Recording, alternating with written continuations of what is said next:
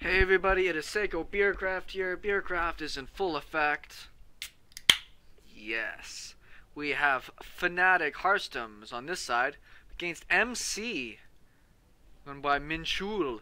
Here, it's PvP of the highest caliber. Don't cast myself too many PvPs, but I am sure interested in getting down on this one. Two really top players. We're going to see what kind of crazy shenanigans come out of this. I know the game is slightly longer, and that makes it even more exciting because not too many PvPs go a little bit later. Rocking a little Canadian right now. It's not my favorite, but it was on sale, so it works good for me. Alrighty then, so PvP openings. I actually had a chance to watch quite a bit of the recent WCS. Europe was happening, then America is actually happening right now, as I think it was just finished an hour ago as I'm casting this. So I've been trying to pay a little bit more attention to some of the Protoss play. Still the race I know the least bit about, but it's one of the ones where the early game decisions in a mirror matchup have probably the greatest impact. Just the ability to counter things so completely, being able to do builds like DTs that really take advantage of cheesy, greedy people. Like, there's so much stuff you can do. And then expansion timings. When can you expand? If you expand too soon, will it get lost? You can't really hide behind a mothership core like you can maybe against in some other races. So it makes the matchup very exceptional. And right now it looks like we have pretty much mirrored builds coming out from both players. We'll see if they do end up scouting their mains. It doesn't look like that's the case. You have to. If you don't scout a proxy, a gateway, you can just straight up lose unless you've got control like Parting. I think he's one of the few people I've ever seen hold off like the most completely disruptive and unhappy in-base proxies that I've ever seen. We have two gases. No, we got two gases on both sides. 3 in each gas as well. So he's going to be committing probably into something like a Stargate. We see double gases on this side. I've got to assume Stargate or moving up into some sort of Twilight tech. Harstem might be thinking that because MC is obviously a much better player, or more accomplished player I would say, that he might have to try something a little bit funky. MC renowned for his blink microcontrol. We'll see what he can pull off with this. Both players are scouting each other. Pretty important in this matchup, and it's important to understand your timings, because right about now is when the standard cybernetics core is just wrapping up. So this is when you're going to start seeing what the next type of tech is. And he sees the Stargate. Look guys, I called it. I've been drinking beer for a while. But anyways, we do see the Stargate going up. There is a pylon over on one side. It looks as though MC wants to get out a stalker and chase away the scout before he commits to whatever his next level of tech will be. That makes sense. Hopefully it's not Stargate tech. Generally, if somebody is way ahead on Stargate tech and they get out a Phoenix first and they start getting the Phoenix advantage, you can't really come back from that very well. Probe is retreating one way. MC is taking the long way around here. Thought he might want to drop some sort of proxy. That is not the case. He is going Twilight tech, which is such a good standard opening. It doesn't give you any detection, which is its biggest weakness. So if there was a DT play for whatever reason, it'd be tough to deal with. But the Twilight tech will either let him go DT, or we see there's still a probe bouncing around down here, or it will allow him to get out a blink, which will deal with oracles really well. And what I enjoy about the PvP matchup, getting out an oracle, as long as you keep it alive, right? As long as you don't see, that's a sacrificial zealot if I've ever seen one. As long as you don't lose that oracle, or your opponent's not going Stargate and getting Phoenixes and just shoot it down. If that oracle just bounces in once in a while, the Protoss player is helpless. They have to keep something around because you can lose 6 probes even with a photon overcharge down. MC gets a full scout off. And we do see the oracle came in here, didn't get any kills. MC's going to have to be on the defense for a while until he kills it. We see that he is getting his blink out and chrono boosting it. While as Harstem here is deciding to throw down himself a Nexus on one gateway and one Stargate and a Robo. So this, I would consider this very greedy. He's got almost no way to defend if these 3 gates start just pumping out tons and tons of blink stalkers. It would actually be in a really great spot. So Harstem is hoping to buy himself a little bit of time here with his Oracle. Even though he's not getting any kills, as long as he keeps it alive, it's always a threat. And such a big threat. An Oracle that's, uncontested for a few seconds can kill off, a dozen workers. Even if he pulled them, he's still going to lose a handful. So Warp Gate is finished for both players. Blink's about to wrap up. Immortal's on the way. I'm pretty sure that MC is not aware, now he's aware, that there is, in fact, an expansion going down. So we'll see what his decision there is. If he's going to expand himself, which he's got a probe down here to do just that, and 400 minerals.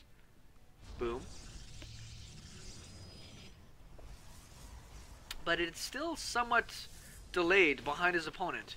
There is enough energy for a photon overcharge, and that will obviously get these stalkers to leave. And he shows off his blink immediately. A little surprising to me. Sometimes it's nice to hide that tech, but with an oracle bouncing around, very likely he knew that that was the case. More immortals coming out. I don't think there's any observers, but there's no real worry about that at the moment. No DT tech was played. Good chunk of stalkers, 8 in total. Upgrades for the Protoss are just, they're such an afterthought.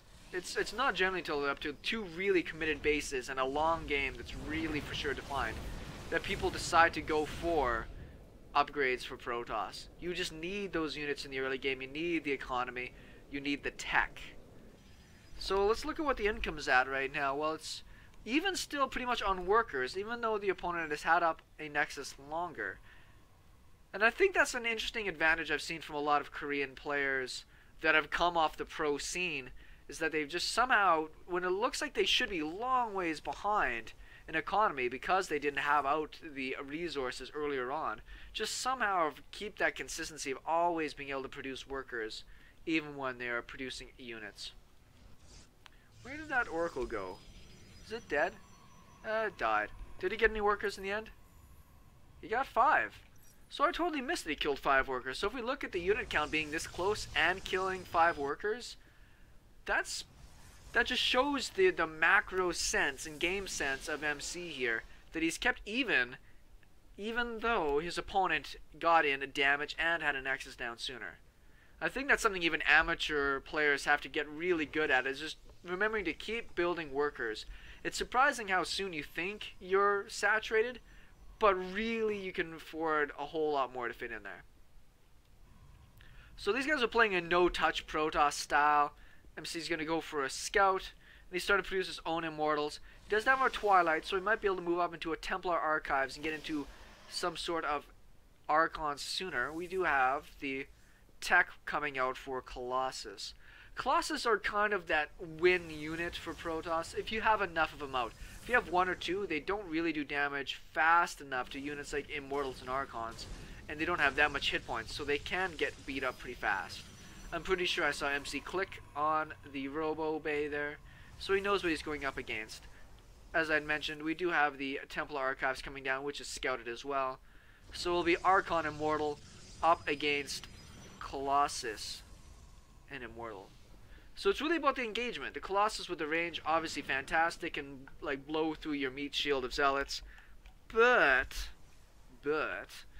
they can get micro down really good. And this is interesting to see this Stargate go down here from MC. Now I wonder if that's for Tempests. Tempests obviously counter Colossus so well. Do so much damage, shoot so far, extra damage against any type of massive units. So I think that's what it's going to be for. He could go for something like Phoenix to be able to pick up Immortals and be able to shoot at the Colossus, but I don't think it would be worth the investment necessarily. Both players are about the same foot for upgrades. Not too surprisingly, nobody's really gotten down a base earlier than this. Harstem obviously feels that he's got a pretty good unit comp. He's not too worried about getting attacked anytime too soon. He's even ahead in supply, obviously he doesn't know that. So taking this third is very interesting, and so it depends on how soon MC notices this as to what his reaction really should be. We'll see if this Phoenix manages to pick it up, that there is a third base. He should sweep south and pick that up. Cannon's going down in the mineral lines. I think that's smart. Does he go south? He does not. So he does not know yet about this Nexus going on down at the bottom here, which is a bit unfortunate. And yeah, we do see that the fleet bacon is going down for Tempests. I don't mind the cannons coming in place here, just to be able to help deal with any type of warp-ins, any type of run-by play. If you've got a few extra minerals, not everybody does. But if you have a few extra minerals, it's sometimes nice to throw down a little bit of certainty. Protoss armies generally move in a big pile. If you got to keep, you know, a half dozen stalkers at home to keep yourself safe, that's a much weaker army than what you would have if it was all together. Another bunch of gateways going down. These guys really have not attacked each other this whole game. So I was hoping that this longer Protoss game was just non-stop action, mega. But it appears as though it's more about who's going to build up a sicker army and then crush face. So Tempests are still coming out. How many Colossus? We've got one more on the way, one finished tier 2 here. So he's going to go up to 4 Colossus.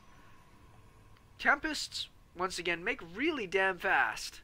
60 seconds, for anybody who's paying attention to Day 9 who loves pointing out just how great they are. They make faster than Colossus do, they shoot further, do incredible damage, and I'm pretty sure it was scouted. I think that was what was happening there. Ooh, Warp Prism. Me likey. Lots of probes are going down in here. Fortunately, MC isn't doing a really good attack move on the probes, loses the Warp Prism. What did he end up getting done? He actually only got 2 workers in all of that. I thought there was more damage that was going to be done. Army slightly split up. Smart move by MC to try to do a 2-prong attack. That drop in the main, if it got lots of damage in, that would have been great. He was hoping to pull the army of Harstem out of the way so he could move in and do damage. And I think that's something that was one of the first big tactics I learned playing amateur side, was being able to multitask attacks. So many people like Platinum League and lower keep all their units essentially on a hotkey, such as the hotkey here. And the problem with that is that obviously when you want to defend something, you go hotkey and attack in that direction. Difficulty with that is that if you attack in 2 directions, you can hurt things a lot, which is why playing Terran, as I started getting better at multitasking, was so good. If you can drop in so many different directions and do so much damage, you can really catch people off guard and get just great kills on their tech, great kills on their economy. A lot of stuff that you generally can't do if you just have a giant ball and you attack with it. And I think people who have struggles against Protoss as Terran or Zerg have to learn to multitask with their attacks. Otherwise, it's almost impossible to beat like just the pure Protoss deathball. So MC does have the 3rd base down. Nice little wall off with pylons there, stop things from getting in. He's about tight on supply. He was a little bit delayed on his base. If we look at the overall income tab, pretty good lead now for Harstem and overall workers. But as both of these players go for a max out, that's going to hurt his actual army supply. 2-1 versus 2-0. Actually, I think he just finished. No, I think he canceled it. There's a Dark Shrine going down right now. Is there actually detection now? Well, there's a Stargate, but I don't think there's actually any. Yeah, there's observers. I remember seeing observers. So the army positioning has been scouted. There was a DT and Zealot drop of a big magnitude here in the main. Is that just a Harstem's pylon? No, never mind. Sometimes if you're a Protoss, you can be really sneaky and just warp in a pylon. I don't know if anybody's ever tried that. Sometimes you can disguise it in the base. If you put a pylon next to their pylon, sometimes they just won't notice. It is one of the funniest things you can ever accomplish. This was a really good attack by Harstem. These Zealots actually did a lot of work. They killed a lot of pylons off. Big block. These are unpowered right now. Tempests are pretty far ahead, but there's no blink for the opponent. A couple of hallucinated units here are going to be able to help soak up a bit of damage, but these Colossus are going down really fast. No, my army! So all the Colossus go down in a heap, but MC's down slightly in supply. Tempests are still wailing away. Warp Prism from MC, trying to warp in a few extra units here off of Pylon. Just Zealots. Looks like MC's going to hold just fine here, and Harstem loses a ton of supply in all of those Archons that went down.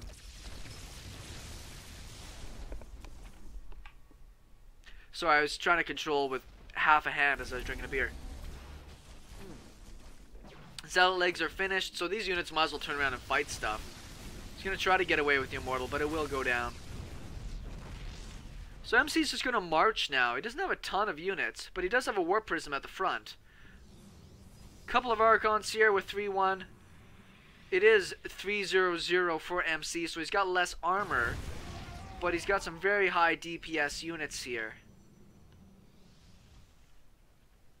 Tempests are awesome, but you do have to focus fire down important units with it. Otherwise, they're essentially a waste. Knock down Archons really fast. And it looks like MC is just going to be able to roll through here again. Big stock that Harstem put into having a big Colossus amount. I'm actually impressed with how fast MC was able to get out enough Tempest to do this damage. I didn't think it was going to be as effective. DTs actually in here do not look like there's any detection. Still a GG from Harstem. These guys may have been able to hold it out, but with this base dying off, yeah, could he made something of it? Tough to say.